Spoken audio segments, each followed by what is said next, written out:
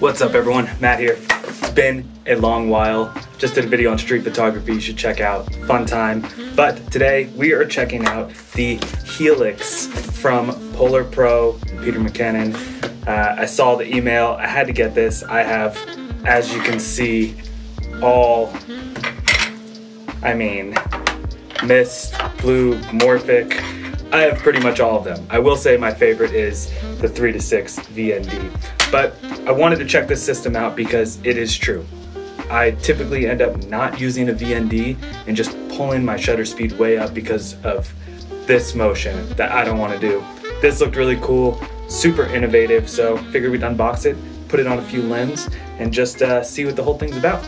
Let's do it. So here's the package. I bought the VND 2-5 kit. So it came with an 82 and a 77, which is perfect for the 50 mil. So let's just open this little guy up. Boom, check that out. Holy heavy duty. I mean, it's got some weight to it. It's cool. I don't know how to use this at all, so we're gonna be exploring this together, but it seems pretty self-explanatory, especially with these little buttons here on the side, which are really nice to push in. That's really cool. I'm not really sure what happens here. I also don't know what is what. So it looks like that would be, okay. So there's these little white marks on the side. That's the front. Boom, put it on there, and then it turns and locks. And then what I'm doing here is changing that haptic between the different levels of VND. So you just match it up. Comes right off. Oh, it's very magnetic. I think I wasn't expecting that. Cool. So, and then the back one, I would imagine, is the same way. We just boom. Very, very magnetic. I think I just wasn't pulling hard enough. You don't have to actually align it, you just push it past it. All right, so that's the VND. This little box here, nice little cleaning cloth. And flare app is actually pretty dope. I use it often. I'm assuming these are the rings. Look at that thing. Look at that. 77 millimeter. Here is the 82. It's pretty much like the perfect kit, really. Let's just move that stuff over there. And then they also give you this defender. Again, this is the kit that I got. Oh, it's a little that didn't work as well as planned. Another front cap. So they give you an extra cap, which makes sense, so you can actually keep it on both. So this is interesting. Boom, locked on, doesn't shift, and it's gonna be a lot easier on the lens. So let me grab a camera real fast for the purpose of this demonstration. Since we have cameras all over, we're just gonna rock the R5C, and let's start with this is a 15-35, and we will just take the lens cover off. This is the 82, so screw that bad boy on there like that. Boom. So this is the front cap, and again, they give you two if you buy the kit, so you have one for both of the base plates, which is pretty cool. And this will pretty much be the setup moving forward, right? Boom. Pretty clean. Not too much extra. And if you want to shoot, you just probably tighten that down. That's gonna take some getting used to, just given how magnetic it is. But I mean, that's good, right? It snaps on. Peter did it a lot more smooth.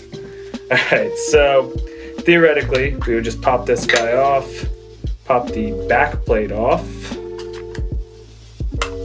which tells you rear. So let's see, gold to gold.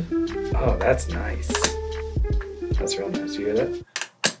Just snaps on. Snap it in place, and then that's it. The VND is on, right? So then moving forward, you just pop this faceplate off, and you're ready to shoot. Oh, and these two snap together. Not locked, but oh, they are locked. They are locked. That's cool. So that's cool because you can kind of keep these. Look at all the little speckles.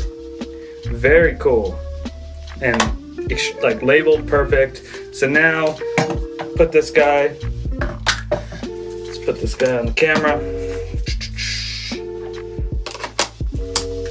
And that's it. I mean, this is a pretty hefty setup again because it's the R5C, but I mean, look at that. Look at that.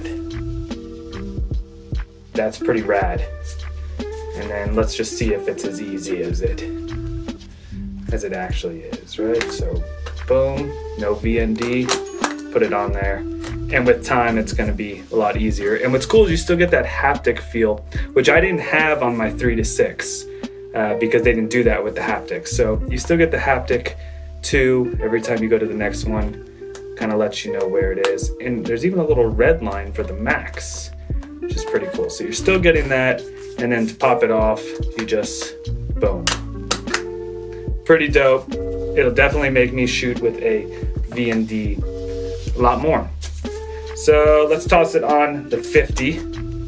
And again, since I bought the kit, it came with both base plates, which is rad, and that's it.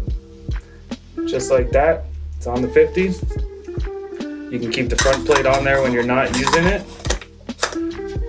So front plate's on, just like that. And then that's gonna be the setup for whenever I'm traveling with my lens, which is nice. And then if you wanna switch, you just pop the faceplate off, pop the VND off, boom, VND's on.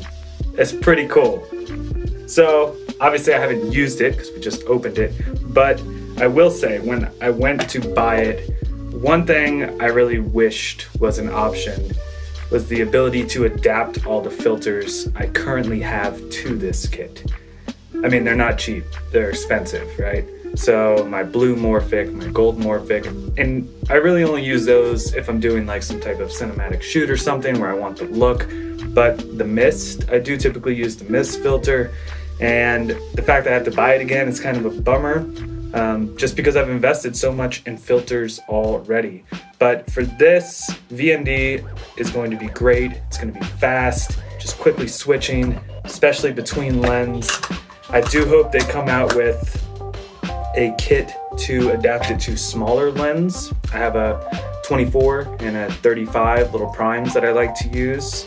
It'd be nice for those. I could always use a step-up ring, I suppose. That's probably the easiest way to do it. But yeah, I'm pretty stoked, you know, the fact that I can just leave this on like that. Let's take this off. So this is the rear. So theoretically, when I'm not using it, VND would stay there. And that would be like that, and that's my lens cap cover. All right, pretty sweet. I dig the look. I do almost wish it would have came with another cap to put over this, because now I'm kind of left with this VND, which has a back plate but no front. But I guess if you're out shooting, you could always pop that thing on there and boom, you know, just rock like this. So that's it. Quick video.